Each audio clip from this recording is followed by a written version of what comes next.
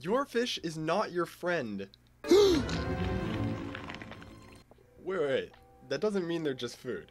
You may have heard of the recent study where a cleaner fish recognized itself in a mirror. This makes some believe that this tiny fish could be as smart as dogs, birds, and even elephants. But Carmel, I don't have a cleaner fish.